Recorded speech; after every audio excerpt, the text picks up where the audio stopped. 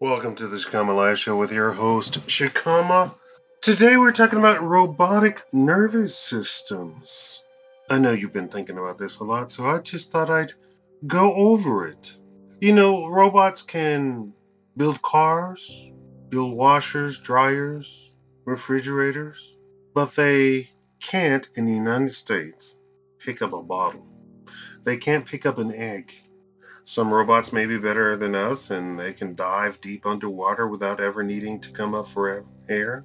But they don't have our sense of touch, at least for now. Engineers at the École Polytechnique Fédérale de Lausanne in Switzerland published in Advanced Materials on their ultra-thin flexible cables embedded with electrodes.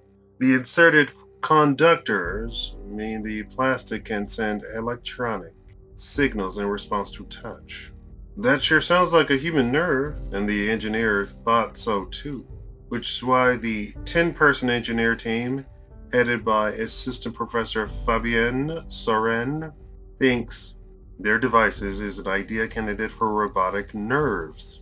Basically, this nerve is a skinny fiber optic cable full of electrodes.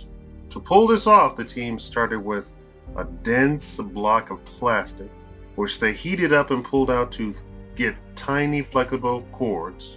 Most draw-out techniques like this rely on plastics that stiffens up, so the team works with a different material that kept its elasticity. Before pulling the cord, the engineers placed the electrodes exactly where they wanted them. As the plastic lengthened, the fibers enveloped the conductors. The final product looks almost like a tiny rubber band snipped open, thin, nearly clear, and incredibly stretchy. Since it's so soft and flexible, it can cooperate with being robot joints. The engineer can also build in several layers of electrodes at once, so increased and varying types of pressure triggers different responses, explains Soren. For the most part, other engineering forays into robotic touch are bulkier or rely on larger fluids reservoirs than EPFL's cord does. Plus, if robots are ever going to get close to the tacticity that human counterparts have, they're going to need more than a fingertip's worth of material. This cording can be made in bulk.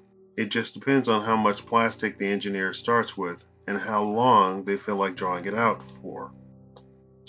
There's no word yet on what the Swiss team plans to do with their tech. They do know it has value, though. They've already filed patents.